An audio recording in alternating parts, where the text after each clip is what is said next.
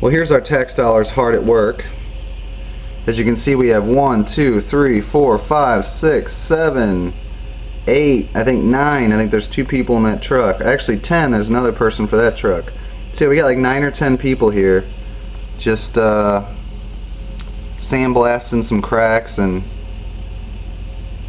putting in some tar, it looks like. You got this guy down here who's just overviewing everything. You got these guys here, they're all just standing around watching the one guy do his stuff. And you got this guy here, he's on break. And you got this guy here, I guess he's on break now too.